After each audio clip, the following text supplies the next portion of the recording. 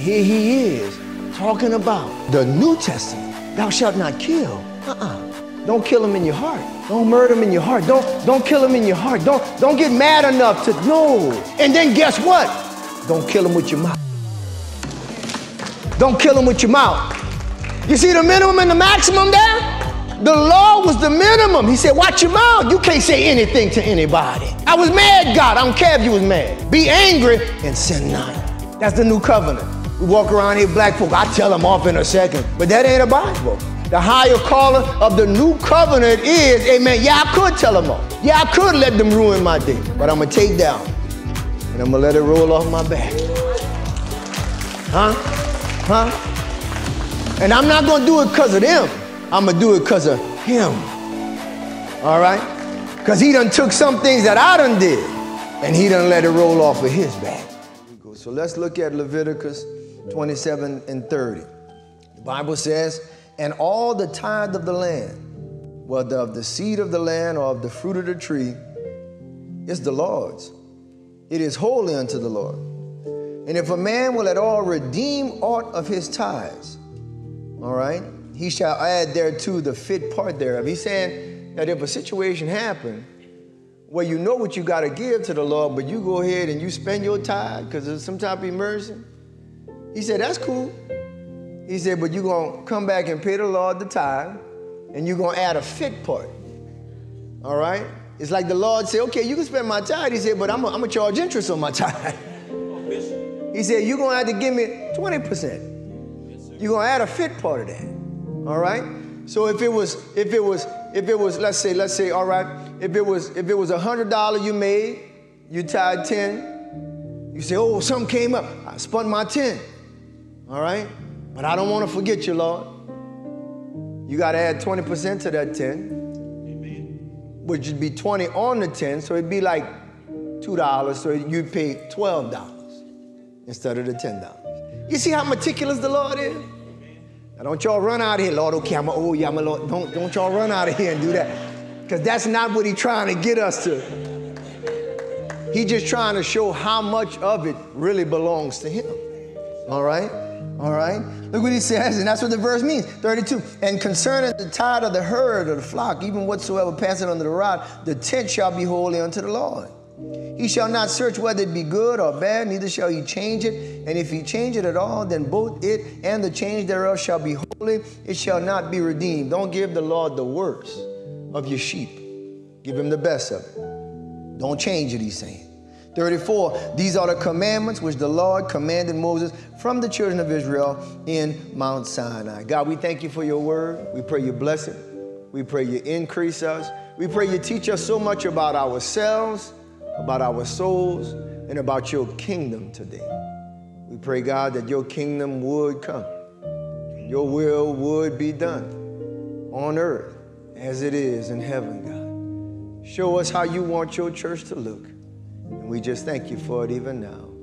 In Yeshua, Jesus' name we pray. Amen, amen, amen. Come on, give him a shout of praise. Hallelujah.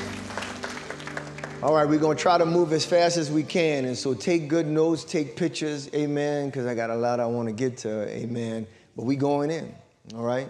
So we've been talking about the New Testament engines of blessings. We talked about prayer, we talked about fasting, and we talked about giving.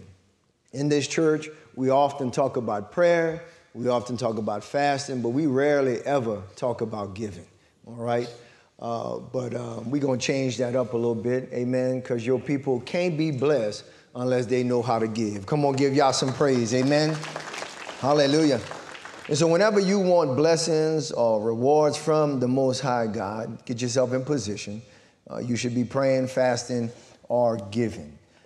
We said that we would talk about giving because the Bible is replete with scriptures about giving, about finances. For instance, there are 500 verses about prayer and faith, but there are over 2,000 verses about finances, about money. That's in the Bible. We normally stay away from money in the church because of the haters, but we're just not going to care about the haters in 2024. Hallelujah. We're going to preach the whole counsel of God because they're going to talk about us anyway. Yeah, so it don't matter. The ones that's here and that's members know that like a money-hungry church couldn't be further from the truth what we about. We are about and have been about and always will be about the souls of men coming to the cross of Calvary. That's what it's all about. That's what it's all about. Amen. And we're going to discern and understand that as we fall in line with the right way church is supposed to be and the right way people are supposed to be given, that you can actually save more souls for God because you can get yourself in more places. You can buy more airtime, more radio time. You can put out more books. Amen. You could be a juggernaut on earth for the souls of men. All right. And I'm going to show you that we're watching other major institutions operating in the money that the church should be operating in.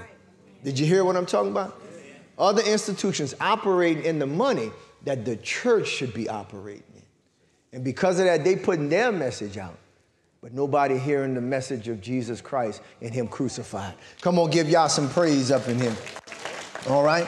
All right, because that's what it's all about. And so we talked about the tithe, what it is. It's 10%. We talked about who ordained it. It wasn't from the church. It wasn't Pastor Omar. It wasn't First Lady. It was God that even created the word tithe. He created how to do it. He told us that that's what he wanted us to do. And a lot of people get mad about the tithe, but hallelujah, don't get mad at the church or the preacher. If you're going to be mad, get mad at God because he was the one invented the tithe. It was him. It wasn't us. And the tithe is his vehicle, his mechanism on how he wants to fund his church. Because a lot of people come back and they say, well, listen, y'all God gonna take care of his church if y'all real. Just let God take care of it. But the way he told us to take care of it is the tithe. And I'm going to show you that God's people have an awesome opportunity because God could take care of everything himself. But what God wants is what's called a partnership with us. He wants a partnership. You know what I'm saying? And it's amazing. You know, if I had to take you into the realm of business and showed you an individual that's making the money, they don't need you at all. They don't need you at all. They're making trillions of dollars. But they come to you and they say, listen, I don't need you, but I want to bless you. And I'm looking for a partner. Not because I want to, not because I need you, but because, hallelujah, I want to see you blessed. So I'm going to open up an opportunity for you to partner with me in this great work that I'm about to do. And that's what God has done. That's what God has done. He don't need us at all for anything. The Bible says if he was hungry, he wouldn't tell us. If God wanted to do all the work himself, he could save everybody on the earth by himself. But what we learn in seminary is that God formed a cooperative agreement with man. He said, I got a work to do, but I want you to help me get it done. And so what it is that he's not here corporeal in the physical, but we are his hands and his feet. He do the work through us. And tithing is no difference. He funds the church through us. He owns the cattle on 1,000 hills, but he does it through us. And he does it that way so that when we get to glory, amen, our work's going to follow us up there with him. Come on, give y'all some praise, amen. Hallelujah. The tithe, he ordained it. It's also called the first fruits. And what we also saw is that it belongs to the Lord. It's his. It's not ours. And when we take that 10% and spend it on what we got to spend it on, Malachi says that we're actually robbing God. It says, shall a man rob God? Because what thievery and robbing is when you touch something that actually don't belong to you. The 10% is his. And for so long as the Hebrews, we've been stealing from him. For so long as the Hebrews, amen, we've been takers. All we want to do is eat, and we want to eat for free. All right? We have forgotten how to pay our way. Huh? Our exile in America has made us have a condition called entitlement. We want what we want, and we want it for free. But that's not how our relationship with God has been. The Hebrews have always paid their way. They have always, amen, supplied. And we'll see it in a second. They've always supplied, amen, the church, the synagogue with what it needs so that God's work can be done. All right? And JFK would come out, amen, and I gave this speech at my high school graduation, amen. I was one of the speakers at the high school graduation when JFK said, ask not what your country can do for you, but ask what you can do for your country. And I want to bring that spiritual. It's time, Hebrews, takers, entitlement people, to stop asking what your church can do for you and start asking what you can do for the church. Are you hearing me up in here? It's a mindset. It's a flip. Amen. And it's a flip that we're doing as a ministry. Amen. And so we talked about the tithe. We talked about it belongs to the Lord. And then we went into how it predates the law. Pastor, what you're talking about? Well, so many people don't tithe because they think it's part of the Mosaic Levitical law. It is a part of the law, and we'll see in a second, but it also predates the law. It was there before Moses was ever born, some 430 years, amen? We see, first off, Cain and Abel. Cain gave the firstlings. We see 430 years before the law, Abraham tied to Melchizedek. And then we see last time, Jacob at Bethel made a vow unto God, Deacon Carl. Listen, if you really gonna be my God, and if you really gonna bless me and feed me, then I vow to give you 10%. I vow to give you 10%. And when he made that vow, one thing about making a vow with God, God gonna always keep his end. All right?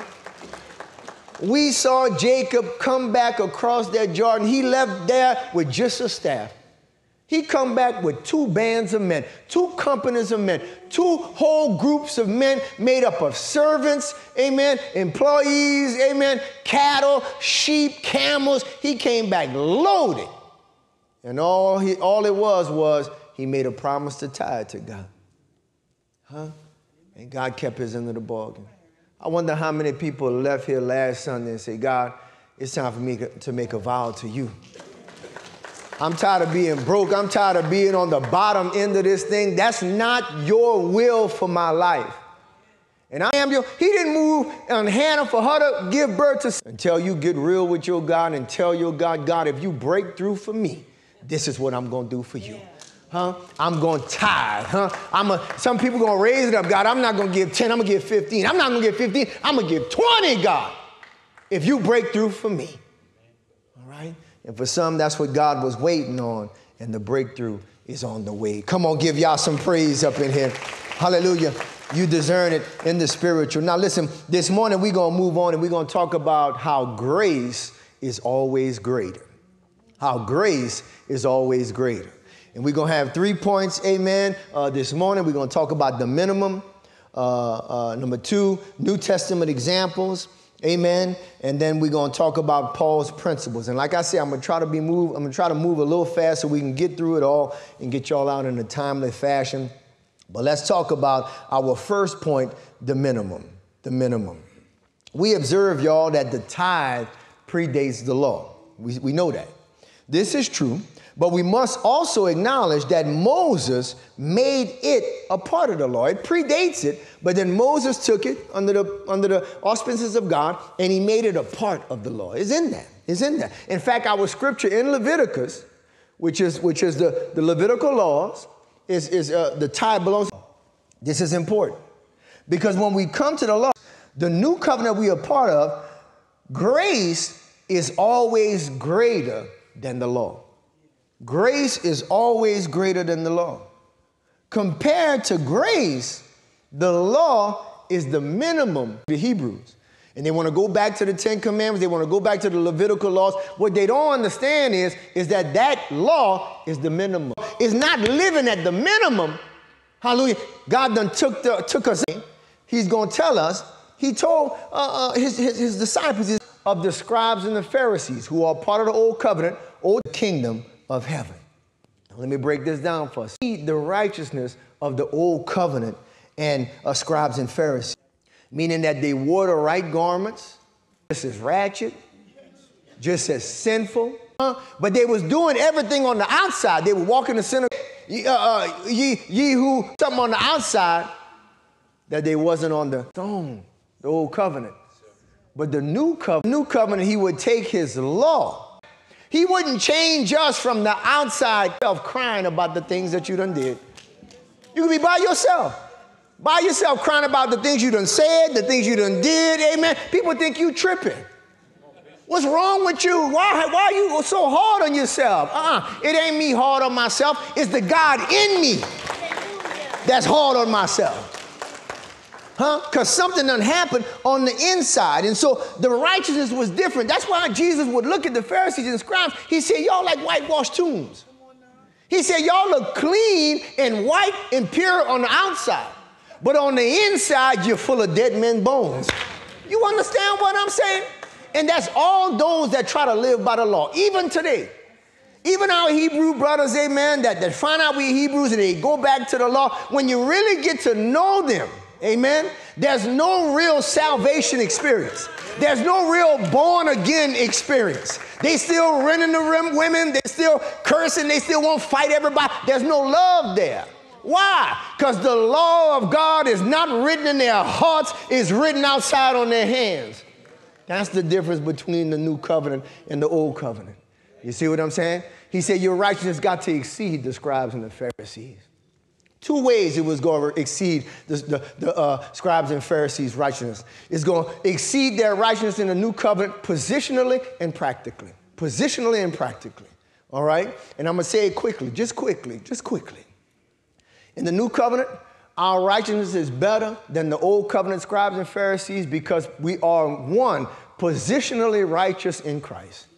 What does that mean? When we get saved, when we admit we sinners, and when we believe in Yeshua Jesus Christ as the perfect sacrifice, the propitiation for our sins, when we believe that he is the Lamb of God that takes away the sins of the world, when we call upon him, while he may be found, anybody hear me up in here? The Bible says, though our sins be red as scarlet, he will wash them white as snow. He tells us that he's going to take our sins, amen, and cast them in the sea of what? Forgetfulness. He's going to take our sins, amen, and cast them as far from us as the east is to the west. Anybody hear me up in here? On Judgment Day, hallelujah, he's going to write our name in the Lamb's book of life, amen. And everything that we've done won't ever come back on our account because it's under the blood. Anybody excited? Hallelujah. That right there is called positional righteousness. It's when God changes your place, hallelujah, in eternity. You born in sin. You born in Adam's lineage. You born, hallelujah, to die, for the wages of sin is death. But when you accept Christ, he changes your position. Hey, you've been translated out of the kingdom of darkness into the kingdom of light, into the kingdom of his dear son. That's why the Bible says there's not only one Adam, there's two Adams. And you get to choose which Adam you want to be under. You can be under the Adam who fell, or you can be under the Adam who succeeded. Anybody hear me up in here? So when we believe in Christ, when we accept the gospel, he takes us and changes our position. We are now in Christos and not in the first fallen Adam. We are now in righteousness. We are now in eternal life. We are now in the blessings of Abraham, Isaac, and Jacob. Anybody hear me up in here?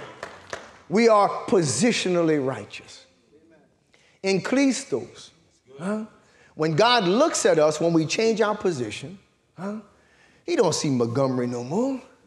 He don't see Minister Sam no more. He don't see Deacon Montgomery, Deacon John. When he look at our lives, he sees Jesus. He sees the righteousness of Christ that's been imputed on us. So when he says your righteousness got to exceed the Pharisees, we accomplish that. Because when we get saved, we no longer have our own righteousness. We have the righteousness of Christ. Come on, give God some praise up in here. That's the gospel, friends. That's the gospel. That's what it means to be saved. When you accept him, he gives you his righteousness. So secondly, our righteousness is going to exceed the Pharisees' righteousness by what we call practical righteousness. So when you get saved, you receive positional righteousness the moment you get saved. But this practical righteousness is our everyday living. All right? It's a walking it out. And no, we ain't going to play no music, walk it out up in here. But and I ain't judging nobody, but I'm just saying. All right. So, oh God. So we talk about a practical righteousness, because a lot of people don't understand one or the other. Yeah, you get saved and now you're righteous in Christ, but there's also a walking it out you got to do. All right, don't you jam up in here. Just keep it low, keep it low. Keep it low. There's a walking it out you got to do. I keep going back to that, huh? It's an everyday living you got to do, amen? And our righteousness is going to exceed those that's under the law. Hallelujah, on those grounds as well. Why? Because the moment we get saved, amen, hallelujah, we are sealed with the Holy Spirit of promise. We no longer by ourselves. He comes inside, amen, and he makes his abode, his life with us. And that's why people, when they leave the altar, listen, they don't know what happened, but something done changed. Something done changed. Something done changed. I thought I was just coming here because I lost a bet, but something done changed. I'm not the same no more, and I can't do what I used to do, and I can't say what I used to say. And I was coming here only once, but I found myself back here the next weekend, and I just like, Lord, what done happened? You've been born again. Not of flesh, born again of the Spirit. You've been born again, not born like earth birthday, no, born again, heavenly birthday. You've been saved, you've been changed. And when you're born again, you can't walk in darkness like you used to walk in darkness. You not only have a positional righteousness, but the Spirit in you is going to begin to demand that you live out a practical righteousness. If any man be in Christ, he's a what? A new creature. Old things are passed away. All things have become what? New. That's what it's all about. And our righteousness exceeds those that stuck in the law, amen, because we got the Spirit of the living God living in us. Huh? And I'm going to show you for a second that the law would say this. But with the Holy Ghost, God take it up another level. The law was only the minimum. It was the minimum. It was the minimum. It was a shadow of what God really wanted from us. And the funny thing about it, we couldn't even fulfill the minimum without him. But with him, we can do the maximum. Come on, give y'all some praise, amen? Okay, Pastor, break it down, break it down. All right, you done broke that down, all right. Let's go to it now, let's go to it. Let's look at it. In Matthew 5, watch this, and 21. The old law. You have heard that it was said by them of old, thou shalt not kill. And whoever shall kill shall be in danger of judgment. That's the law. You know the Ten Commandments. Thou shalt not kill. The minimum. The minimum. But in the new covenant, watch this. 22. But I say unto you that whosoever is angry. Don't even get mad like that. God is saying, listen, you could wait for him at the house with the knife. But in the Old Testament, that was all right. Well, at least I didn't kill him, Lord. I beat him close to it, but at least I didn't kill him. I left him with a pulse. All right? The minimum. But us in the New Testament, don't even get angry. Don't even get mad like that. And when we get mad like that, you understand what I'm saying? When we get mad like that, hallelujah, we feel something in us that says, now you know you was wrong for getting mad like that. Over that fried chicken that's cold, you know you was mad. You wrong for that. And not only that, look what he said. You see, minimum, maximum. Then he said, and whosoever shall say to his brother. So it's not only, he don't want us to get mad like that, thou shalt not kill, the minimum. Don't get mad like that. And don't say certain things. Because he's going to get into shall say raka, which was kind of like a bad word in the Bible days. We ain't got to say no bad words. Y'all know all the bad words there are. And here he is talking about the New Testament. I don't even want you to, listen, thou shalt not kill. Don't kill him in your heart. Don't murder him in your heart. Don't kill him in your heart. Don't get mad enough to, no. And then guess what? Don't kill him with your mouth. Don't kill him with your mouth. You see the minimum and the maximum there? Huh? The law was the minimum. He said, watch your mouth. You can't say anything to anybody. I was mad, God. I don't care if you was mad. Be angry and sin not. That's the new covenant. We walk around here, black folk, I tell them off in a second. But that ain't a Bible. That ain't a Bible. The higher calling of the new covenant is, amen, yeah, I could tell them off. Yeah, I could let them ruin my day. Huh? But I'm going to take down and I'm going to let it roll off my back. Huh? Huh? And I'm not going to do it because of them. I'm going to do it because of him. All right? Because he done took some things that I done did and he done let it roll off of his back. You see? You see? You see? All right, I got a few claps out of that. Because some of y'all won't go back to the law. You won't go back to the minimum. I didn't kill him, Lord. But did you slander him and talk about him? Did you cuss him out before you left? Pull out a Kentucky Fried Chicken. Huh? Huh? And how angry did you get? Because that's the new covenant. That's where we going with this thing. That's where God want to know. Because God, listen, he looking at our hearts, y'all. He's looking at our hearts, man. Don't come here with that low level back to the law stuff. That's low level. That's entry level. The new covenant is greater. The minimum. Look, listen, let's go on some more. Matthew 5:27. Hallelujah. You have heard that it was said by them of old time, thou shalt not commit adultery. The law. Don't you be with nobody that's not your husband.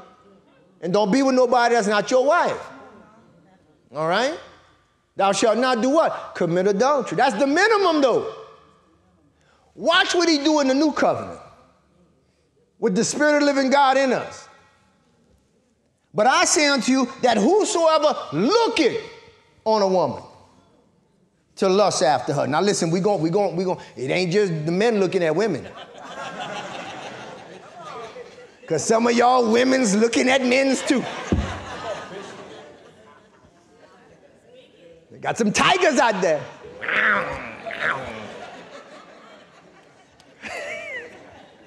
So we're going to make the word apply both ways this morning up in here. But you see the minimum? Don't sleep with them. And you pulling the Bill Clinton. I didn't have, I didn't do it. I didn't do it. I didn't go all the way. I didn't. Because you just want to just slip out of law. But the law was the minimum. And so what Jesus said in the new covenant, listen, you ain't got to lay with her to offend me. You just got to be looking at her like you want to lay with her. You just got to, when she pass you, You done peel her like a banana when she pass. You done.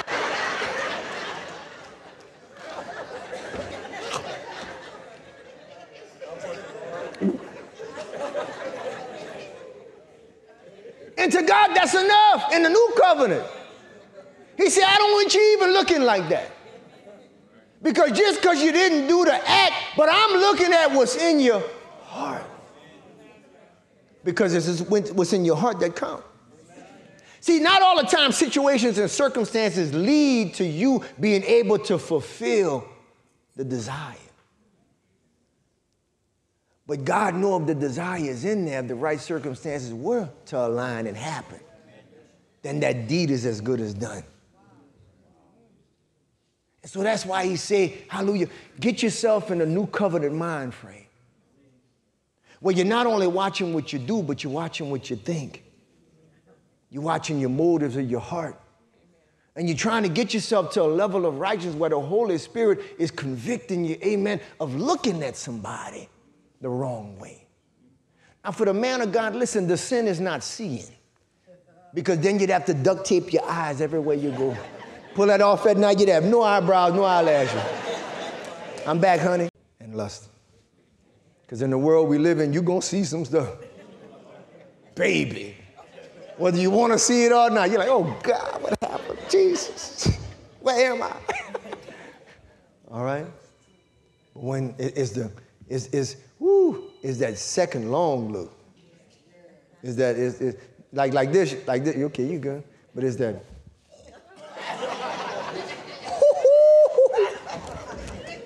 Y'all know what I'm talking about?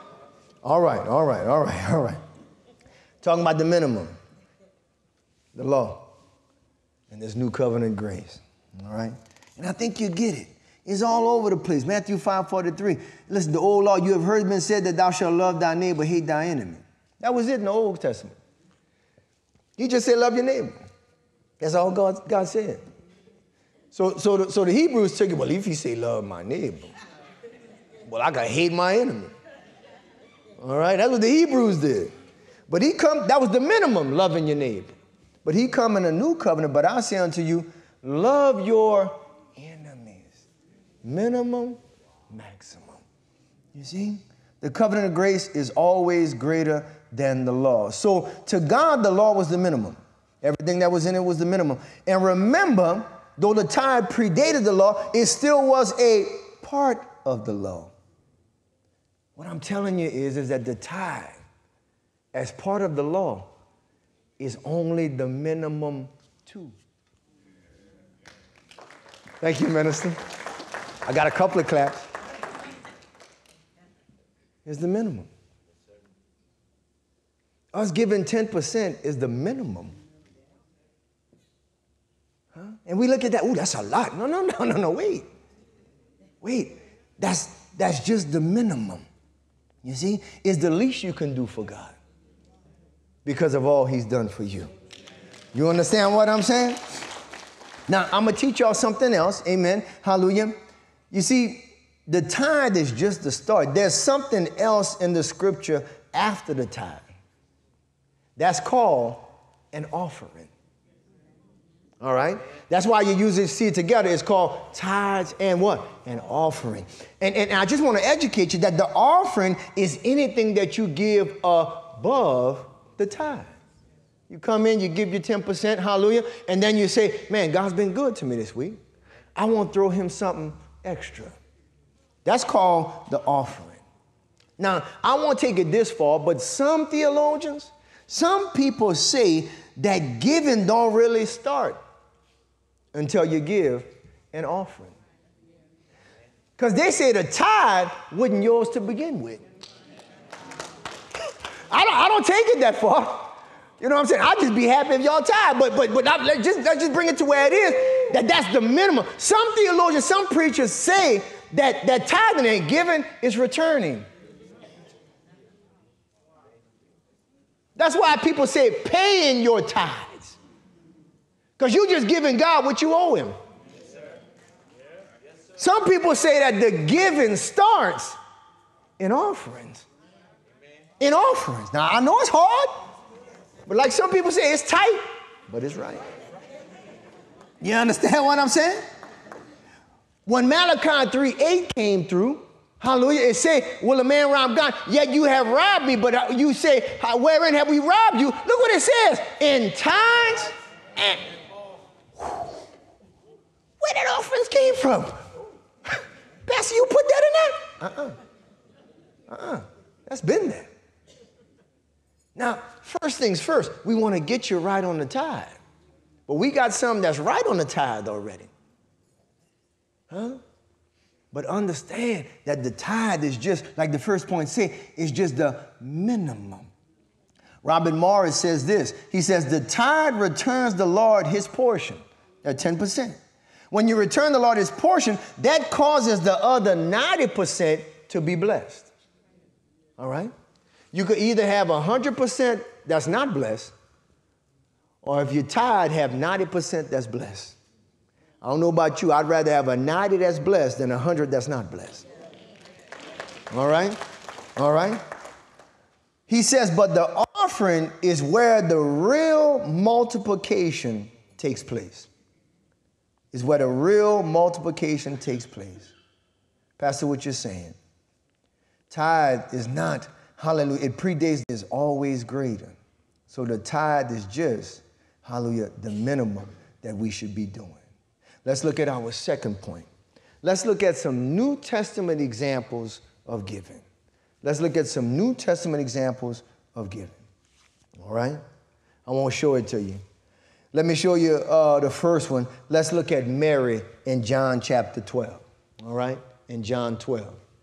In John 12, it says, then Jesus, 6 days before the Passover, came to Bethany, where Lazarus was, which had been dead. It's right after he raised Lazarus from the grave. All right.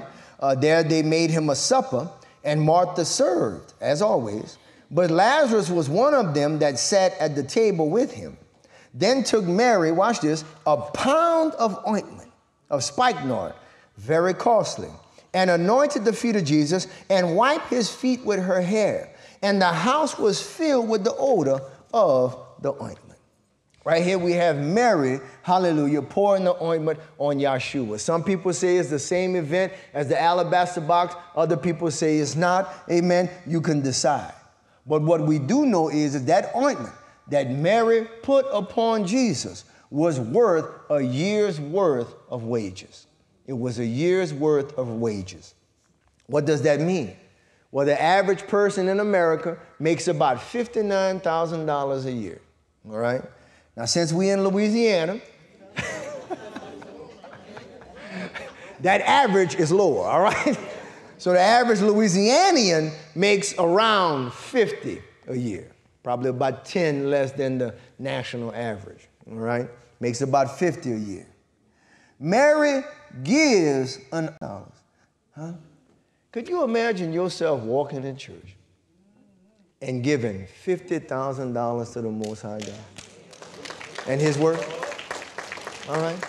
Now we got some in here, they down with it. They're like, yeah, I'm gonna be that one. I'm gonna be that ninja that do it. I'm coming in with it. All right. And you got some others saying 50,000. Oh no. Woo! Oh no. All right. All right. We still working on you. We still praying for you. But let's discover why would Mary spend $50,000 on Jesus? Huh?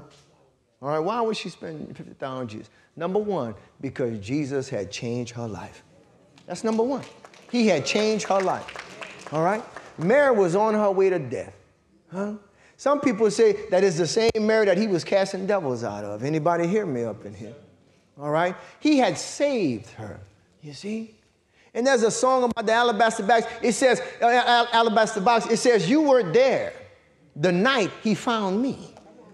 Huh? You weren't there when he put his loving arms around me.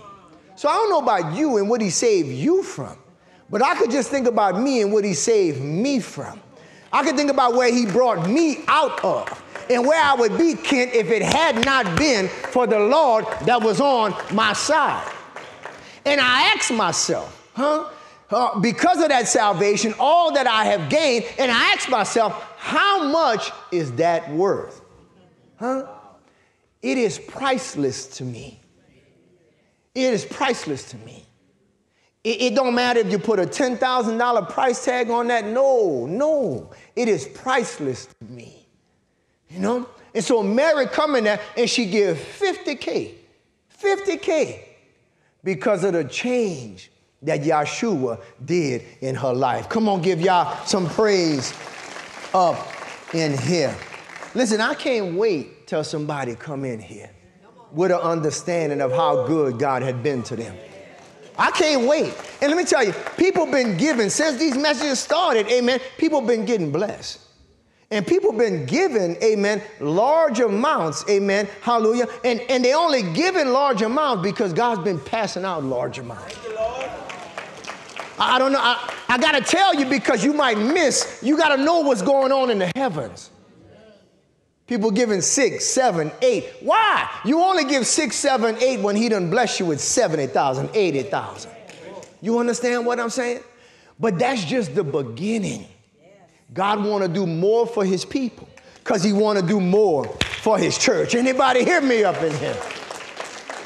And I imagine a day when somebody, Bardo, walk up in here with a $100,000 check. Who would love to be that person that walk in here for the house of God with a $100,000 check? Kid, I already know you would do it. Kid, I done watch you do it already. Kid, I done watch you settle that case. Kid, come with a bag of money for pastor. Your business not there, but you done did that already. You done did it already. I done traveled with you to Baton Rouge to go get it. That's how much you remember that trip? You understand what I'm saying? But that's when you understand how good God has been to you. That's when you understand you should have been dead and gone. That's when you understand you should have been locked up. You see what I'm saying? I can't wait till somebody come with it like that. Come with it like that. And 100,000 just to start. You know what I'm praying for? I'm praying for some of y'all to come with 1 million. Look, come up in here, look. Standing on business. You gonna walk in here, Miss Mary, you gonna walk in here with your glasses and a suitcase. With our boys in the back of her, look. Million cash. Pastor, all they had was 5s and 10s. Yeah. And hallelujah, in the name of Jesus. And I'm going to tell you, this was supposed to be happening in the church. You know where people giving their money like that to? They giving their money to colleges and other good things. I was just reading that somebody dropped $100 million on Spelman University. And while I congratulated our HBCs, I began to look up, well, how much do universities in America get per year? It's estimated that the endowments for universities are let me get this right. Hold on. I got to check my notes. Universities get $200 billion. 200 what? Billion dollars.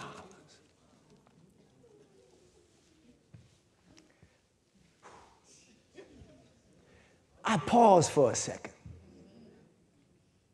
Because, you know, we have forgotten what should come first. Because we sitting here happy, yeah, Spelman, yeah, all. But when them children go to school and they sit in them classes, is that going to do anything for their eternal destination? So you're giving $200 billion, to educate somebody so they could be smarter in hell?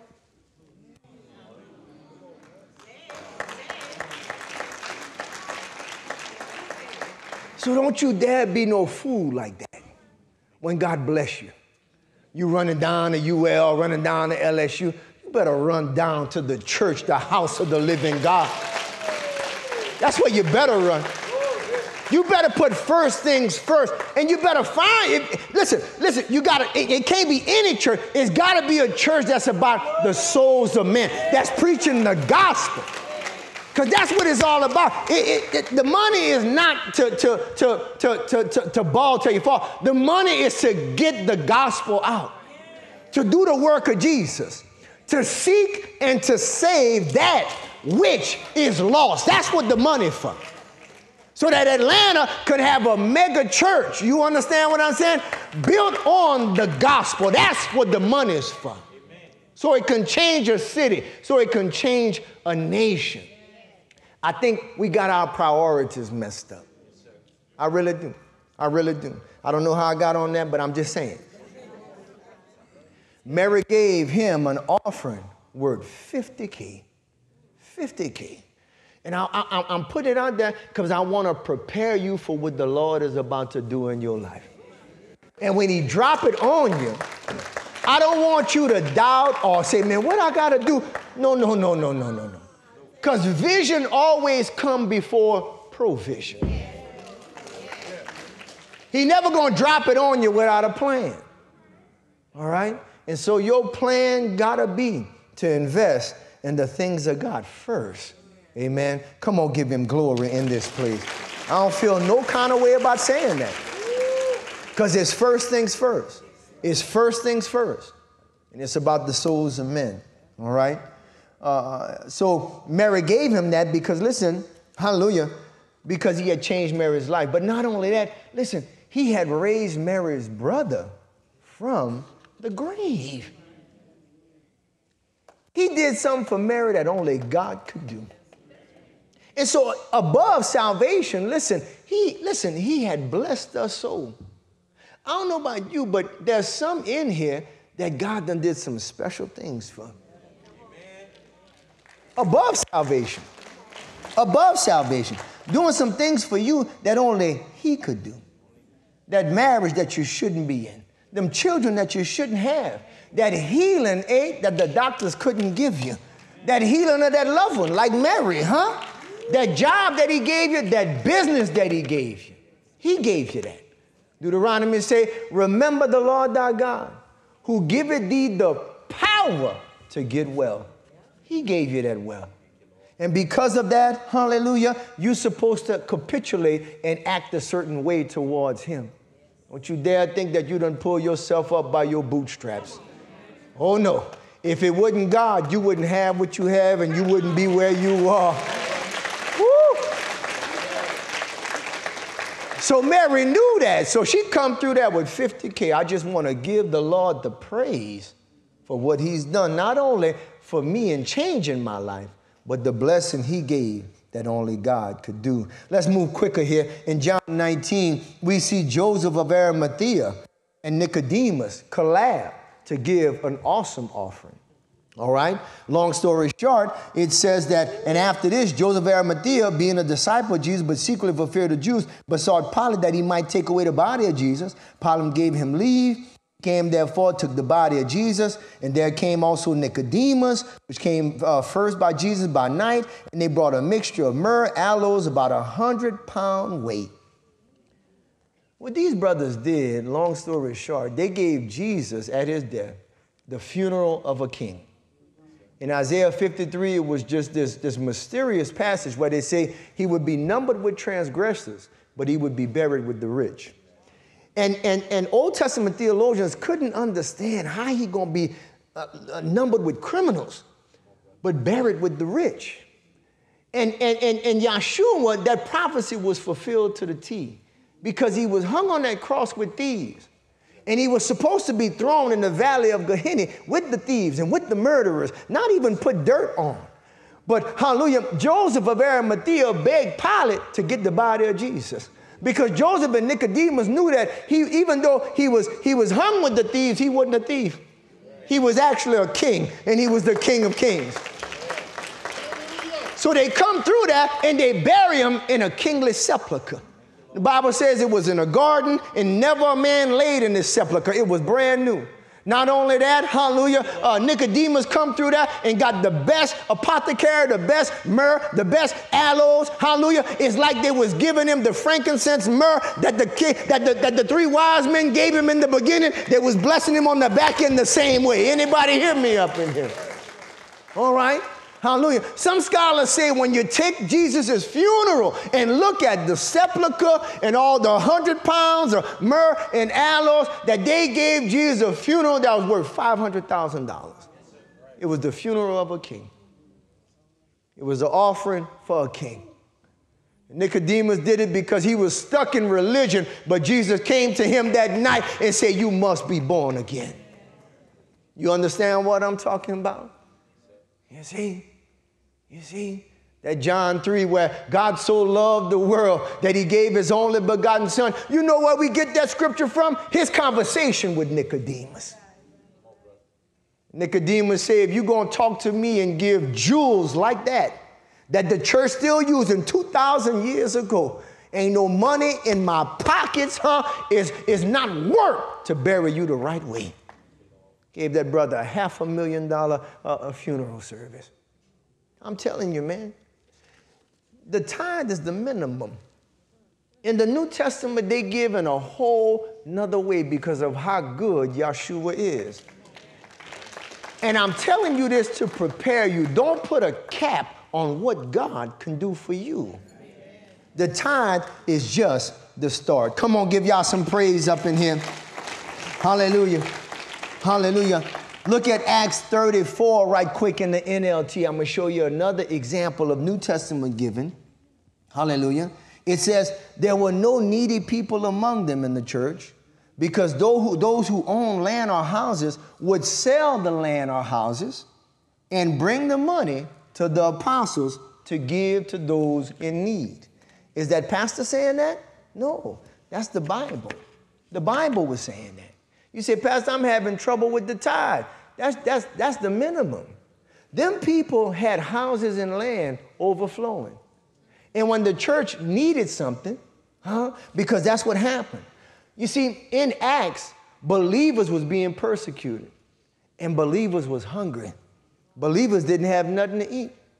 And so people like Barnabas, we're going to see, they sitting there and they not in that needy situation. They got real estate properties. And so them dudes look at the need of the church and they looked at what they had and they say, no, we not going to let the church need while we bless. People were selling extra land, selling extra houses. And listen, not giving a tenth, no. Not giving a tenth. Look at the scriptures. Look at it. No. They was bringing the money to the apostles. Verse 36, for instance, there was Joseph, the one of the apostles nicknamed Barnabas, the son of encouragement. He was from the tribe of Levi and came from the island of Cyprus. He sold a field he owned and brought the money to the apostles. Not 10%, no, 100%. Oh yeah, y'all in Lafayette, look at it, say, choo. Y'all ain't heard that before. But I got to get you ready for it. I got to get you ready for it. Because I'm going to tell you, that's how the Gentile church is doing it. Oh, no, the black churches ain't doing that, but the Gentile churches, they've been giving houses to church. And they give houses to church and lands to church that's not even preaching the gospel. That people are not even really getting saved in. Huh? And if they could do that for their churches that's steeped in idolatry and false doctrine, how much more should we do that for the church that's bringing the true gospel and saving the souls? Oh, Pastor, how you know that this church saving souls? You saw how you was before you came here? You saw how you was before you came here? Well, the work is still going on. The work is still going on, but it's not just going on in Lafayette. It's going on in other cities. It's going on around the world because of YouTube and technology. You see, in Acts, the church needed to feed Christians regular food. We not like that in America right now. But the church still got needs. You know what the church need? The church need new locations. The church need is on radio station. The church need TV airtime. The church need to be able to get out to bring this message of Jesus out, this message that we the Hebrews out. The church need more books. The church need billboards in bigger cities. The church need those things. Why? To fulfill the Great Commission. The Bible tells us, that we should go out and preach this gospel, to the ends of the earth. How you gonna get to the ends of the earth without no money? You understanding what I'm saying? You understanding what I'm saying? That's like me telling you to take your wife, to Australia. But I tell you to take her, but I don't give you nothing to take her with. You're gonna be like, okay, we're gonna go at the public library. We're gonna go to the Australia Public Library. That's the kangaroos.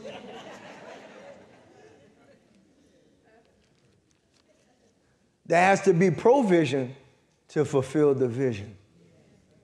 And where does the provision come from? The provision comes from the people of God. You got to get that in your mind.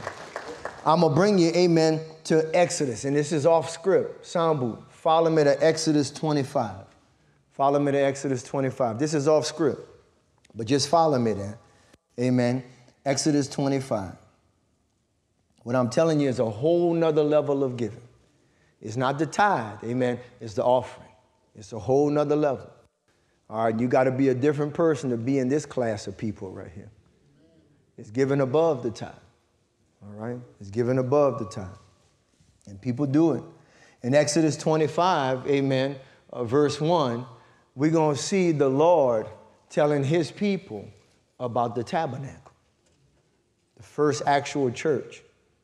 The tabernacle. And the Lord spake unto Moses, saying, just follow me, keep going. Speak unto the children of Israel, that they bring me an offering. Of every man that giveth it willingly with his heart, you shall take my offering. And we're going to get to that in a second. It can't be by compulsion. You got to do it because God moved on your heart. All right? All that locking the doors and sweating your eye. All right? That's not what it's about. And even, amen, I don't believe in money lines. I don't want to judge nobody, but I don't believe in money lines. I don't believe everybody that's given 1,000 stand right here. Because I think that the motive to give be different. The motive to give is just to stand in the $1,000 line. And you just want to be seen. And I done seen some ninjas stand in the $1,000 line and only give $50. They just, you understand what I'm saying? They just won't stand there. First lady, I'm lying? That's how they do that. So it can't be for anything manufactured. This right here got to be a work of God. You know, I'm just bringing you the scriptures, but I'm not pressuring you. And if I tell you anything that's against the Bible, please let me know. But don't bring your worldly cultural view of money in the church and try to say that I'm wrong. I'm telling you what the Bible says. All right? Here we are. They just left the promised land. And God wants Moses to build the tabernacle. The Ark of the Covenant, the candlestick, all this stuff. Now, this is God of all the universe. And God could drop these materials from heaven. Yes, he could. Because in heaven, the streets made of gold. In heaven, the gates of pearl. In heaven, the foundations are 12 different stones, rubies and diamonds. You understand what I'm saying? In my Father's house are what? Many mansions. Heaven is rich. Heaven is rich. And God could fund his tabernacle himself if he wanted. But look what he says. He says, speak unto who? The children of Israel. That they bring who? Me an offering. Of every man that giveth it with his heart, ye shall take my offering. Keep on going, because this is getting good. And this is the offering which you shall take of them. Bring gold, silver, brass.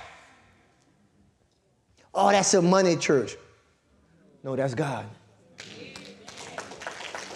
That's God. Y'all getting mad when I'm asking for money for sheetrock. God telling the people, bring gold. Bring gold. Go through your jury box, God said. This is what God telling them. Am I lying? Look at verse 3. Look, that was verse 3. Look at verse 4. Blue, purple, scarlet, fine linen. Go through your closets, he said. And bring me all the linen and all the expensive stuff that you got in your closets. I'm trying to build something, God said. Let's go to the next verse, verse 5. And ram skins, dying red, banjo skins, and shittim wood. Go to verse 6. Got to watch how I say that. Oil for the light, spicy for anointing oil, sweet incense. Everything that the church is going to need to operate. God is saying it ain't going to come from me. It's going to come from the people I just delivered out of Egypt. They thought they was coming out of Egypt with plenty to spend it on the club. But God said, you come out of Egypt with plenty to build my house. Look at verse 7. Come on now. Onyx stones, stones to be set in the ephod and the breastplate. Verse 8. And let them make a sanctuary that I may dwell among them. That's what it's about. That's what it's about. You're going to build it. And you're going to build it, hallelujah, so I could be there with you. So people can come and get saved.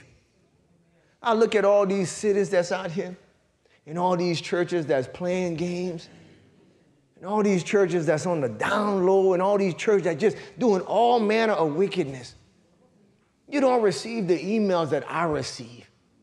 I sit up here like Paul in the book of Acts with his Macedonian vision where he had the vision of them people crying, don't leave us out. Come to Macedonia. And you got people, look, First Lady is not lying, you got people from all over the country. Come to California. Come to Washington. What you have here, they begging for. You understand what I'm saying? They begging for. They begging for it. And listen, all the time I ask the Lord, just give it to me. That's what I ask him. I say, just give it to me. I got the law firm, got the real estate. You could got property. You could let me hit the big one at any moment you want. And so I pray to God. I say, God, just give it to me. Give me the $1 billion right now. Listen, I'm going to do it all by myself. All right? I do it all by myself. But I feel in my spirit, God don't want me to do it by myself. He don't want me to do it by myself because he want to bless some other people too. Y'all ain't ready for me up in here. Y'all ain't ready for me up in here. He got some other sons that's real sons. Some other daughters that's real daughters. That's going to yoke their arms with mine and say, Pastor, you ain't got to do nothing by yourself. We going to supply for the tabernacle. And that's what it's all about. We're going to do this thing together and build this thing. That's what it's about. You're waiting for somebody else to do it. And when you was always supposed to do it. We get to the text in Exodus 36, verses 5 and 7, when Moses made the call. He said, listen, y'all come on and give. Hallelujah. I don't know what verse 9 says. I had verse 9. Go to verse 9 just to make sure. See if you could just click that right quick. According to all that showing pattern. Yeah, that's good. Okay. Go to 36, 5. Go to 36. You see, because if the people know what they have to do, they're going to do it. They're going to do it. You know why they're going to do it? Because they know his voice. And they know what's right. I'm up here. I ain't never say nothing that was wrong up in here. I'm trying to tell you right now. This for the kingdom, man. Just to get the church back on track. And they spake unto Moses. So he had all the workers and all the people was bringing in. They was bringing in. They had got this revelation of offering and tithes. And they spake unto Moses, saying, the people bring much more than enough for the service of the work which the Lord commanded to make. Go to verse 6. And Moses gave commandment, and they caused it to be proclaimed throughout the camp, saying, let neither man nor woman make any more work for the offering of the sanctuary. So the people was restrained from bringing. Somebody caught that? When he told them what it was for, and he told them to offer, the Hebrews went in an uproar, and they began to bring everything. They brought so much that the people who was employed to work on the temples told Moses, you got to tell them people to stop. We got too much. I pray for a day when I come up in here.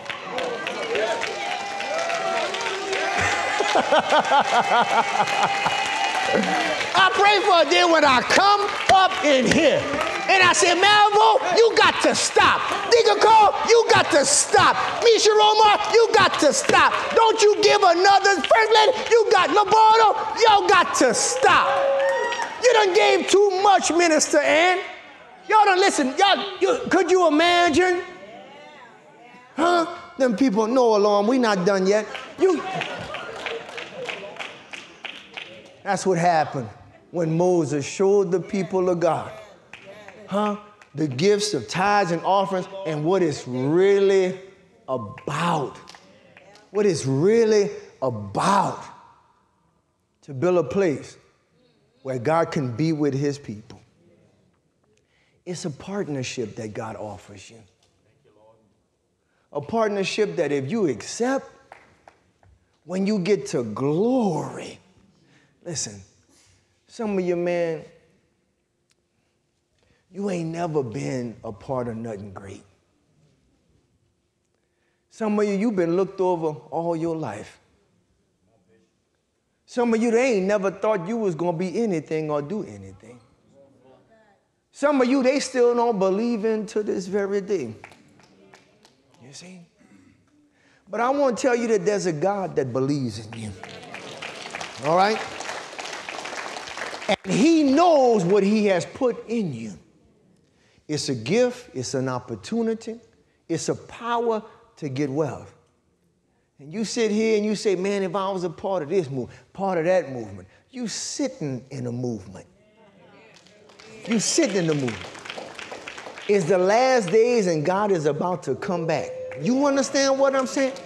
And I believe in my spirit that this is the very last awakening that the earth is going to see. I believe when this other generation of evangelists just passed away, these Gentile generation evangelists like Billy Graham, they done passed away, we have entered into a new dispensation. It's a dispensation, hallelujah, that tells us we in the fourth quarter. We not only in the fourth quarter, it's the 2-minute warning. Anybody hear me up in here? All right? And the gospel is going to have to go out like it ain't never went out before. All right? This message of us, hallelujah, being the real people, is going to have to go out like it never went out before. Any movement is going to take a people whose heart is aligned with the church so much, where they don't see their material wealth as they own to spend on boudin and crackling. You see? But they see their material wealth as a blessing from God to fund the movement to save the lost souls of men and women. I'm praying that God will deposit that in Philadelphia, Lafayette. In the name of Jesus. Come on, give him some praise up in here. Hallelujah. Because he's doing it in the Gentile churches. They giving away houses. Listen, they doing legacy donations. I told you about that. They go and get life insurance policies, man. When they know that their family taken care of, they getting life insurance policies, man. You see? They're doing it for the church, man. And we got people in here that sell life insurance, amen. If you sell life insurance in here, raise your hand. Come on, anybody. If you sell life insurance, we're going to put your little table out there next week. Amen. Hallelujah. I see you back there. Anybody else? Anybody? Raise it up high. Raise it up high. Because listen, all our men of God in here, you should have life insurance for your children and your wife. That's number one. That's number one. Woman of God, you got to have life insurance for your children. Huh? But after that, listen, I wouldn't be mad at you if you did like them Gentiles. Huh? And you took out a little policy. You say, I might not be here when we get to the promised land, but I'm going to fund some people to be able to get there. Anybody hear me up in here? They say, that pastor crazy. No, I'm not crazy. I'm not crazy at all. I'm keeping it real with you. I'm telling you what we going to need to get to this next level. All right? All right? That's what we going to need. All right? Hallelujah. The tithe is just the minimum. Now listen, let me finish off with point number 3. Y'all still up? All right, let's look at Paul's principles. First lady, I'm all right? All right, my timer went off, but I'm in overtime right now. All right, Paul's principles. Anybody all right? Y'all okay up in here? All right, Paul's principles. Because I got to teach you something. The tithe is the minimum. We talk about this offering, amen, and New Testament examples of giving above and beyond, but you're not going to do that and not be blessed. You're not going to do that and not be blessed. All right? I promise you.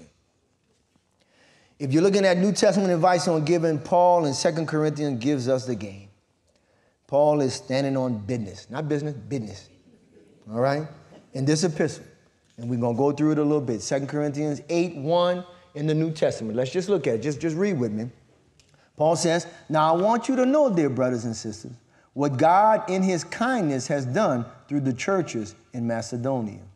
They are being tested by many troubles, and they are very poor. But they are also filled with abundant joy, which has overflowed in rich generosity. Isn't that amazing? Paul said this church in Macedonia has many troubles, and they are very poor. But at the same time, we see something opposite happening. They poor, but they have abundant joy. They poor, but they're rich in generosity. This is a precept that we need to swallow up right quick. You can't wait until everything line up to give to God.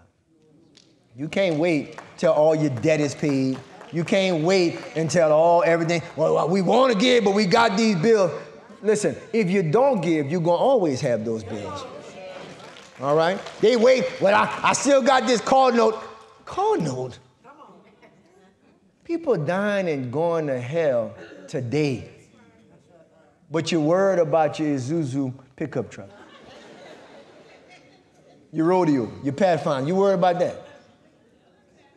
I'm trying to say it. You see? They poor. They don't even have a lot. But look what they're doing. They rich in generosity. Don't wait till you get it. All right? Don't wait till you give it. Get it. Give it now. Look what he says. Hallelujah. Verse 3, for I can testify that they gave not only what they could afford, but far more. And they did it of their own free will. It's not a forced thing. We're going to show you the scripture. You're going to go home. You're going to think about this. You're going to pray about this. God's going to give you, hallelujah, what you can do and what he want to do for you. Not by compulsion, not by locking doors, not by money lines. We ain't patting nobody down at the altar. You ain't got to hide your money in your shoe. Nothing like that. I done been in them places. You ain't got to do that. All right. Verse 6, for we have urged Titus, who encouraged your giving in the first place, to return to you and to encourage you to finish this ministry of giving also. He's talking to the Corinthian church. He says, hallelujah, hallelujah. He says, I'm sending Titus to encourage you to give, Paul says. Verse 7, he says, since you excel in so many ways, in faith, you have gifted speakers, you have knowledge, you're diligent in enthusiasm, and you love from us. He says, I want you to excel in this gracious act of giving also. This is good. Because sometimes we could think we mature. I know my Bible. I lay hands on people. I'm a healer. Oh, yeah, I know how to preach. But you don't know giving? You don't tithe? You don't know nothing about no offering? Yeah, you mature in all these other levels, other things, but you a baby in this. You a baby in this. And that's why Paul's saying, listen, I want you to excel in all areas. Paul's saying in faith, speaking, knowledge, but what? But in this gracious act of giving as well. We got some people in this church. Listen, I'm telling you, you could be a minister, deacon, or pastor in all other areas. But your giving is whoo, goo, goo, gaga. You a child in that. Because you can't see you giving God when your numbers don't add up. You budget. You can't squeeze a Tootsie Roll in that budget. Oh no, babe. Oh no, no snacks today, no. But you don't have the faith to see yourself giving something to God and him breaking through and coming out for you and providing for you. That's baby faith. I got a few claps for lady. You heard that? Yeah. He said, I want you to excel in this gift of giving. Listen, in verse 8, I speak not by commandment, but by occasion of the forwardness of others. Paul says, and to prove the sincerity of your love. Paul said, our giving proves how real our love is. Mm-hmm. They got a lot of people that's going to say, oh, I love the church. I love this. I love you, Jesus. Huh? But I'm saying like the old songwriter said, hymn writer said, how deep is your love? Boom. I might get in trouble. Wait up. Because some of y'all love with your mouth, but you ain't loving with your pocket. And it's with our pocket that we really show if our love is real. I promise you. I promise you. Because where your treasure is, that's where your heart gonna be. Yeah. When you say, I love, you ain't loving nothing. Because what you love, you gonna give money to. Oh yeah, woman of God, when you see that man break bread with you, oh, he love you. He love you. Baby. You understand what I'm saying? Woo! At that last marriage conference when Isaac was down on one knee through them hundreds like that, I said, oh, he loved. She got him now. I said, LaShonda got him now, baby. He ain't never threw no money on me like that.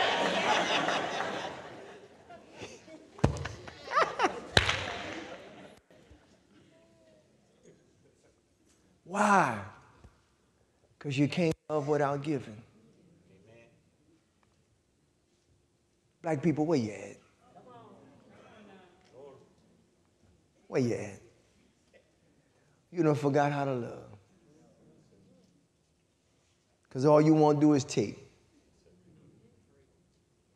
All you want to do is something for free. You're so willing for God to love you, but you done forgot how to love God. I asked you this morning, how deep is your love? Yeah, dun. Now don't go listen to that all day after this, no.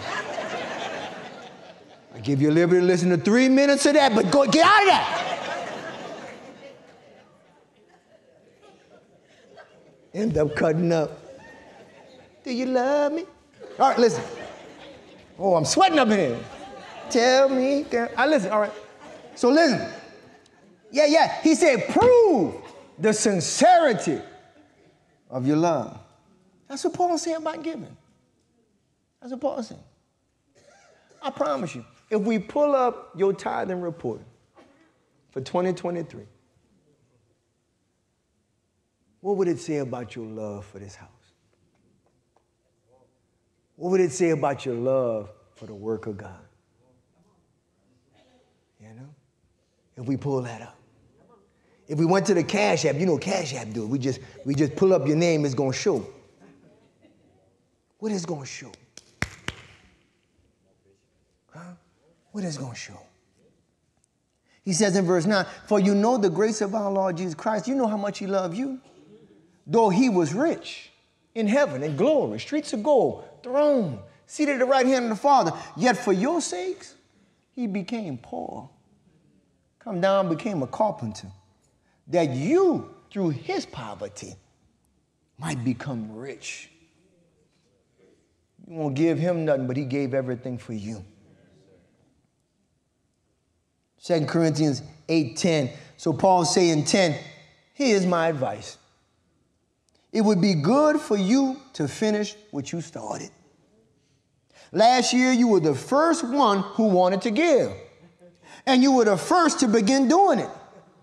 Now you should finish what you started. Look at your neighbor and say, finish what you started. You're making all kind of promises. I promise. I said. He said, let the eagerness you showed in the beginning be matched now by your giving. Give in proportion to what you have. Paul said, finish what you started. And Paul said, when you give, understand that something is going to follow your giving. And this is the good part. But I'm going to tell you, you know, if he don't do anything else for us, Randy, that he worthy of our gifts. He don't even have to have this part that I'm about to talk about because he done did enough already. But look what he said. Look how good he is. In 9:6, he says, but this I say unto you, he which soweth sparingly shall reap also sparingly. You know, sowing is when we give, when we plant. All right?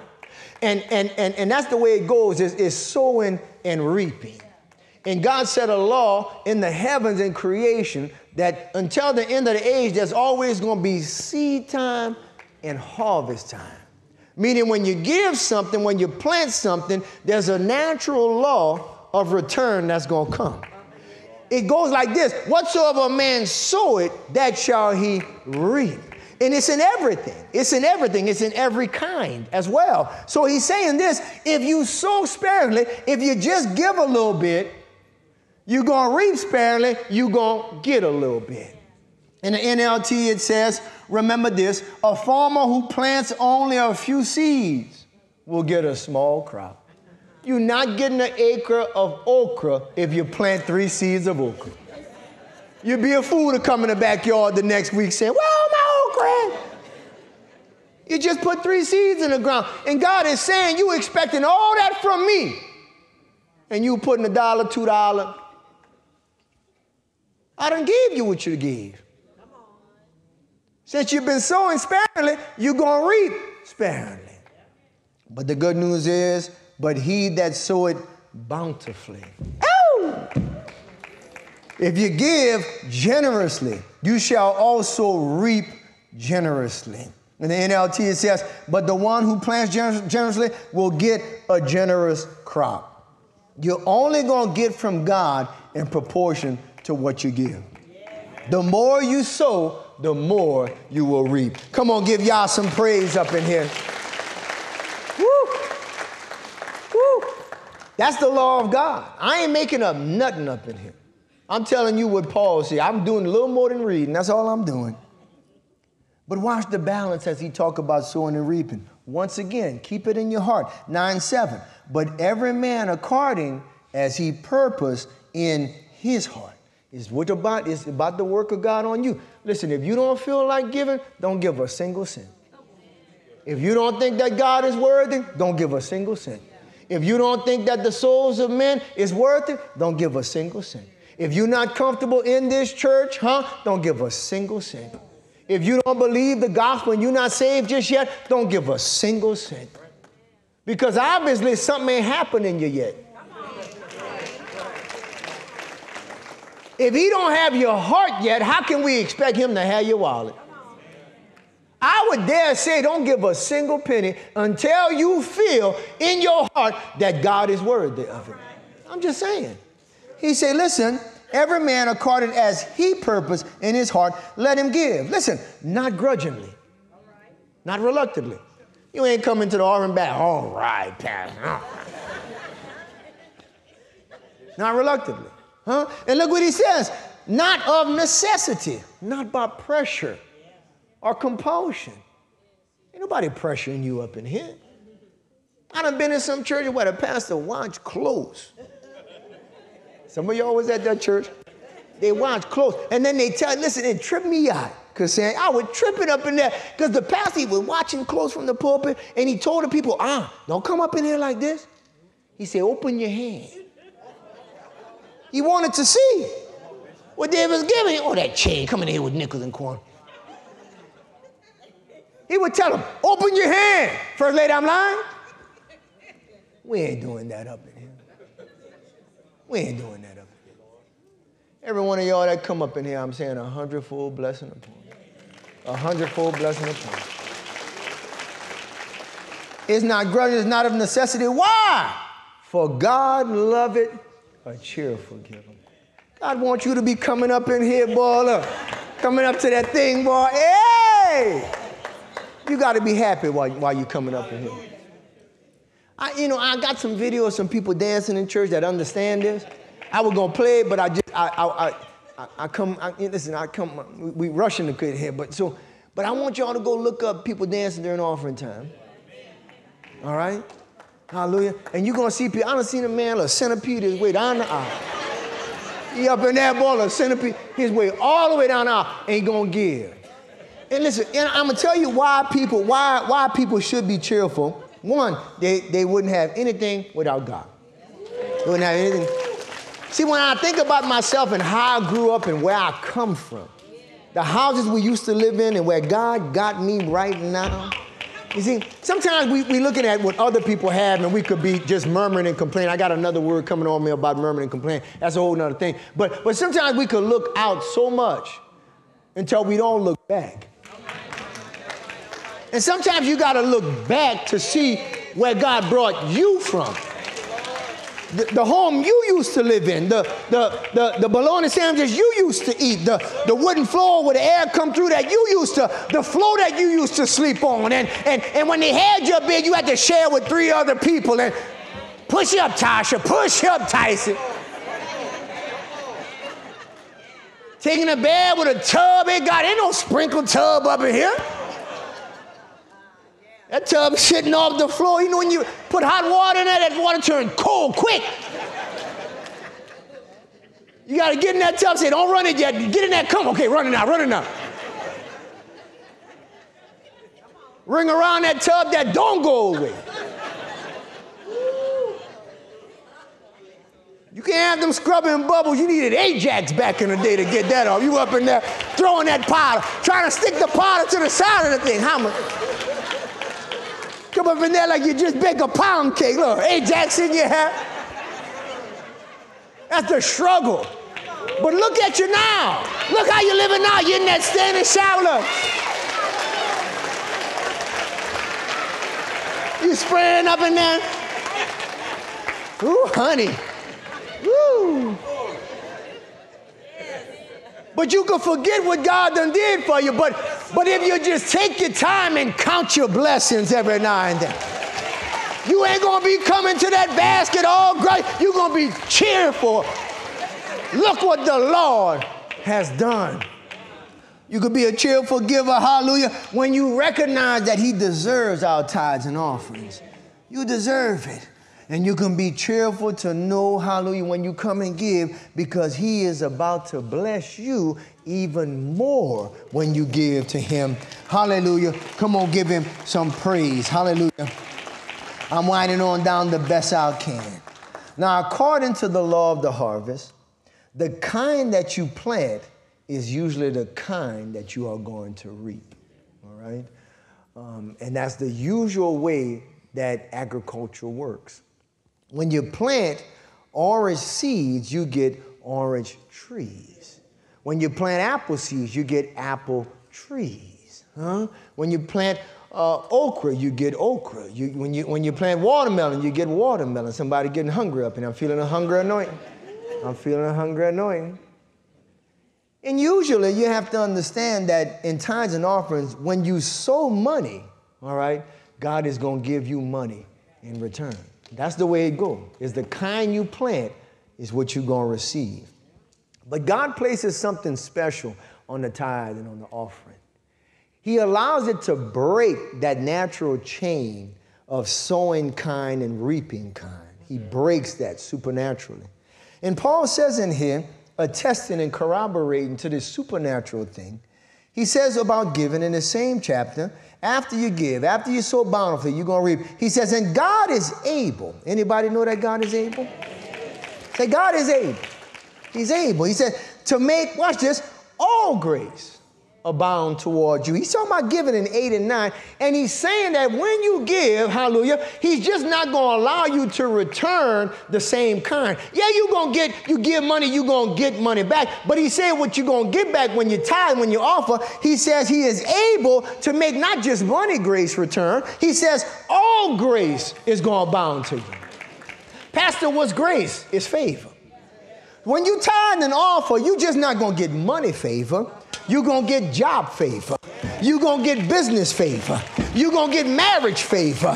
You're going to get children favor. You're going to get family favor. You're going to get help favor, legal favor, get out of jail free card favor. You're going to get spiritual favor, deliverance favor.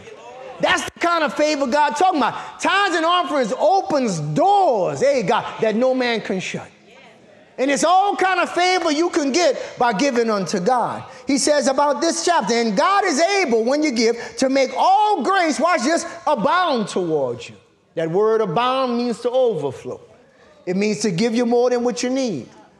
We have a French word up in here, Louisiana, that's the word lagniappe, all right? God is about to make all kinds of favor abound, overflow, be lagniappe right in your lap. Come on, give y'all some praise up in here. It's a spillover thing that you, because you're giving, will always have all sufficiency in all things. You hear all them alls? Huh? All grace, always, all sufficiency in all things. I don't know about you, but I'm into all of that. Anybody hear me up in here? All right? When you give, the all grace and all abound in favor of God will allow you to always have enough, always have all sufficiency in all things. Everything you do, God's going to meet you, because heaven, a word is going to go out. Hallelujah. A tither needs something. A giver needs something. And all heaven is going to come to your rescue. He says you always have all sufficiency. You always have enough. You always have what you need, that you may abound in every good work. Every time you try to do something good, God is going to make you be able to do that thing, and even more so. Hallelujah. You're not only going to have enough for yourself, you're going to have enough for the people around you. Come on, give y'all some praise up in here. I just want to say that there's some people that's offended by this word. And the ones that are, I want you to check their bank statement. And I want you to check their job going. And I want you to check how they living. And before you be offended by a word on giving, check if the way you're doing it is working for you. Yeah, be mad up in here. You talking about that again? Yeah, because I'm trying to get you blessed. You're going to stay unemployed. You're going to stay borrowing. You're going to stay moved from pillar to post until you change your mind on how God's world works. Brother Israel, I'm going to need a little help getting out of here. I'm making myself a little too comfortable. Hallelujah. Look at 2 Corinthians 9:10. He says, now he, that's God, that ministers, gives seed to the sower. All right? God is the one that gives seed to the sower. Meaning that every time you give, you a sower. You out there just blessing the people of God, blessing the church of God. You a sower. And what's going to happen is that bucket is never going to go empty. Because God ministers seed. He gives seed to those who are sowing. If you ain't got no seed, it means that you're not sowing. Because our God, he's the one that ministers seed to the sower. Huh? He's going to both minister bread for your food, meaning that he's going to always put food on your table. And he's going to multiply your seed that's sown. All right? Meaning that what you give, he's going to multiply that. You're going to get, hallelujah, not addition, you're going to get multiplication back. If you done sold one, it's going to be times 5, times 10, times 20, times 30, times 100. This is the promises of God. The Bible says that God is not a man that he should lie. He's going to multiply your seed sown and increase the fruit of your righteousness. I love this right here. Because giving is a righteous thing. When you give, hallelujah, heaven takes note of it. When you give, hallelujah, something happens in heaven. Whenever you give on earth, God increases your account in heaven. That's why he said, don't store up riches on earth where moth and rust corrupt, where thieves break in and steal. No, he says, store up treasure where? In heaven. In heaven. Where moth and rust don't corrupt, where thieves can't break in and steal, but is reserved unto God until the day of judgment. What does that mean? Everything you give to God and his work on judgment day. We all standing there, Bo and Chris, hallelujah. Y'all in the line. We waving at y'all, me first lady in the line. We happy because we know we under the blood.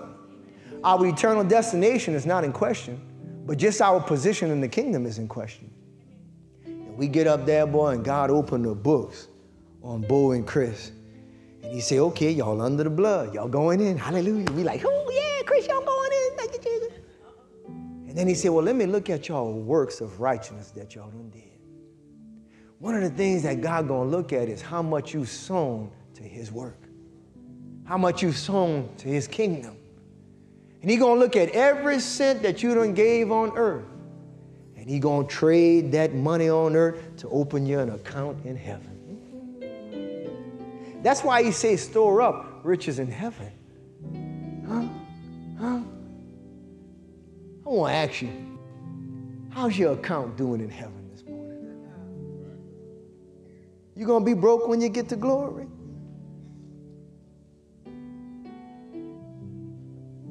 May he increase the fruits of your righteousness. See, what I want from you is when we all in that line, that God going to read that amount that you gave, and I'm going to shout. And I'm going to say, God, yes, they did. And they gave it, some of it, most of it, to Philadelphia Christian Church. And God, we brought that gospel to Brooklyn. We brought it to Tampa Bay. We brought it to Michigan. We brought it in Chi-Town where they were killing everybody. And when we brought that gospel, the city was changed. Revival happened and the guns were put down. Revival happened and the people say, we the people. God, we took that money, hallelujah, and we rented out, hallelujah, the Superdome. And we gave a revival, God, hallelujah, that brought people out of the projects in New Orleans. They came out of Third Ward. They came out of Ninth Ward. They came from everywhere, God. We rented it out. We packed it out. Hallelujah, God. I'll be up in there shouting. I'm going to say, listen, that ain't your judgment. Be quiet, Omar. I see it all written down. And he's going to reward, hallelujah, God's people for that. Listen, let's read 2 Corinthians 9:11, and then we're going to get out of here. Look what he said. Yes, you will be enriched in every way so that you can always be generous. He's going to make sure that you're getting riches from everywhere if you're generous so that you can always be generous. And when we take your gifts to those who need them, they will thank God for you.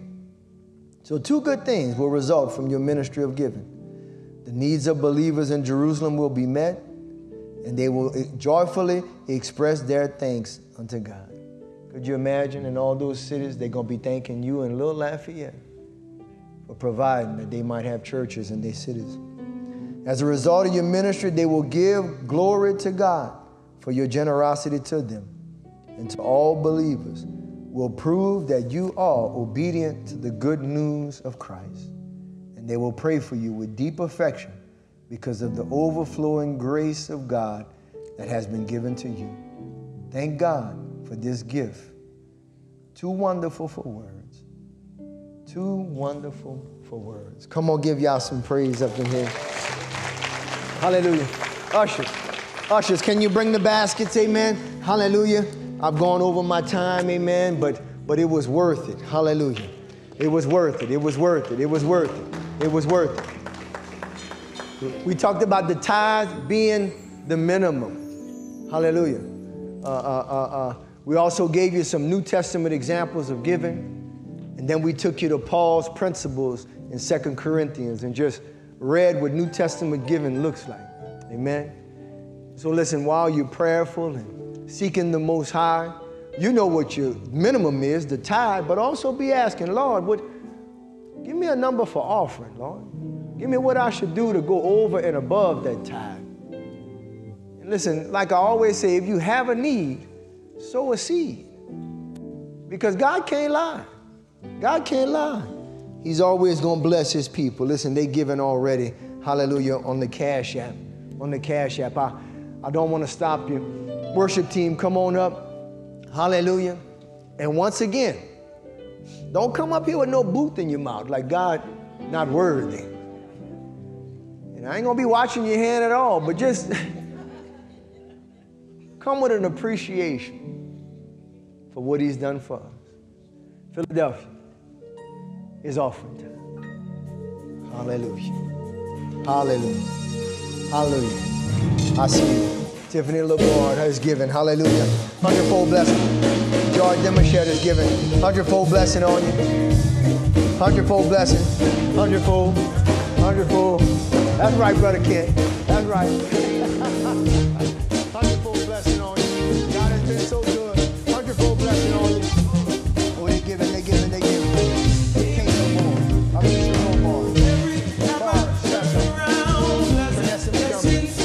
blessings, every time I turn around, blessings on blessings, every time I turn around, blessings, blessings, blessings, every time I turn around, blessings on blessings.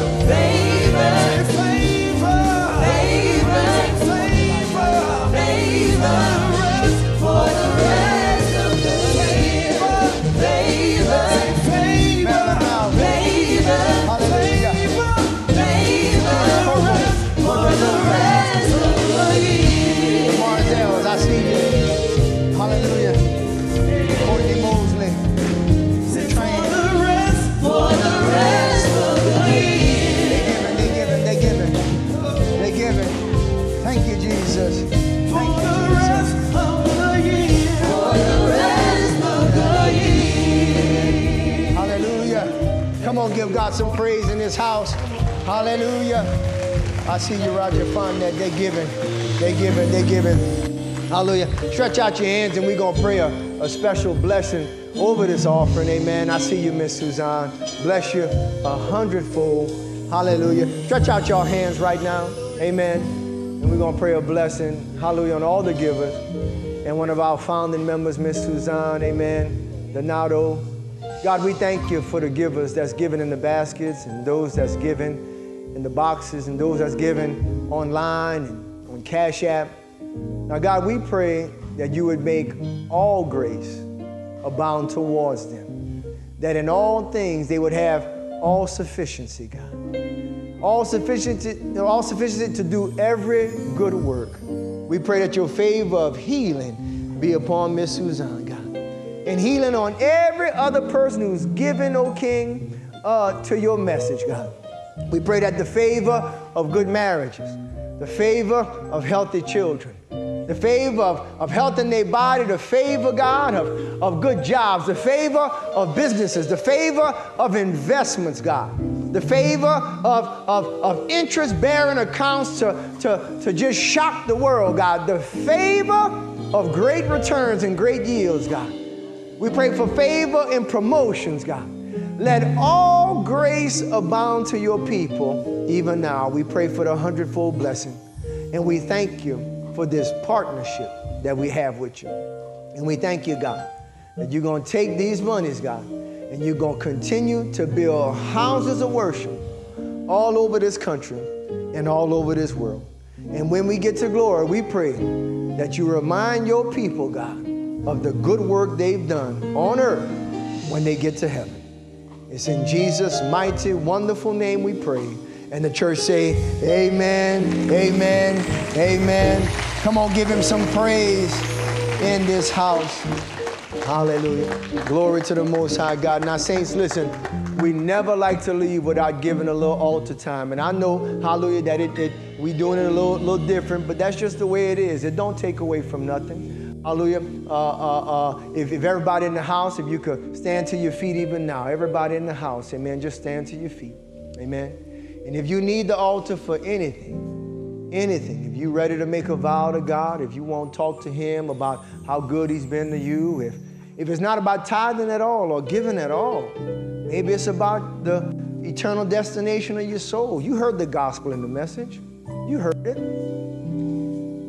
It's all about his righteousness being imputed on us. And if you're here, amen, and you want to be saved, amen, you can come to this altar and be saved. If you're a believer and you want to talk to God and get some things right between you and him in your heart, you can come to the altar and do that. If you one of them people, amen, that want to be like Nicodemus, Joseph, like Mary, and something touched you in here when I talked about people partnering with God to do great things for God. Forget about being known on earth. What about being known in heaven?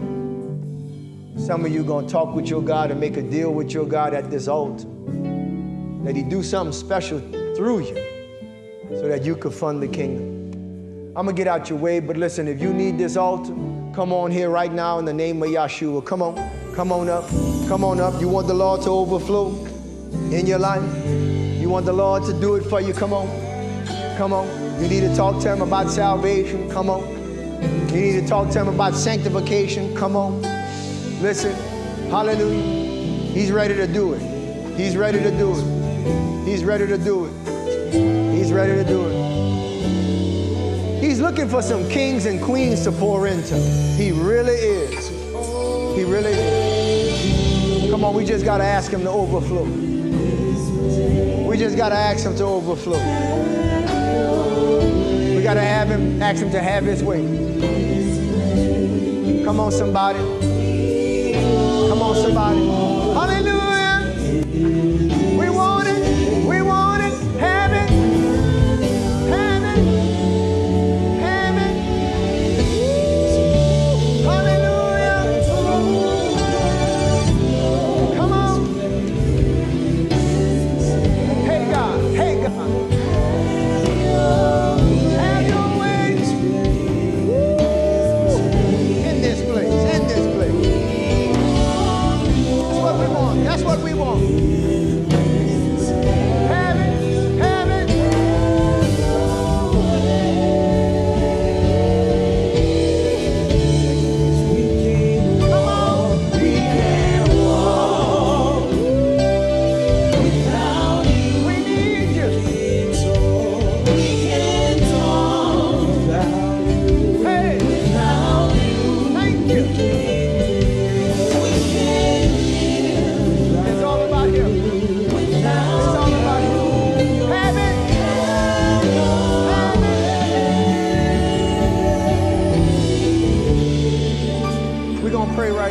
now, amen. Holy Spirit just wanted me to tell you, amen. He was waiting for you to be at this place right here.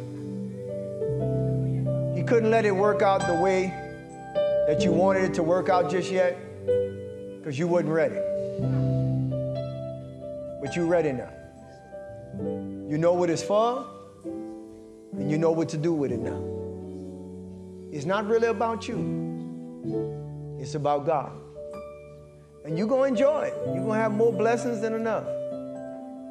But you're going to know what to do with it now.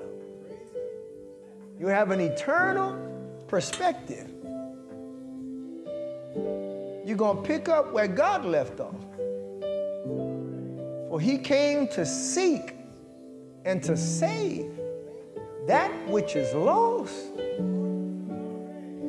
And all that giving to universities and all, that's all good. But ain't nobody going to heaven after they give all that. We got to put first things first. The Hebrews got to start giving back to the house of God. And you can find some other places to give after that. I want you to pray with me. Say, Most High God, we are ready for you to do what you've been wanting to do. I surrender everything that I have and all who I am. I'm ready to go to work for you. All this time, I was doing it for me. But I'm ready to do it for you. So bless these hands. Bless these feet. Bless my mouth, my mind, my eyes. Bless my ideas. Have your way. I admit I haven't been perfect. But you use imperfect people. I give you permission. Use me. Every gift. Every strength. Help me bring you glory. And save souls. I believe in you. You died for me. You were buried for me. You rose for me. Save me. Forgive me.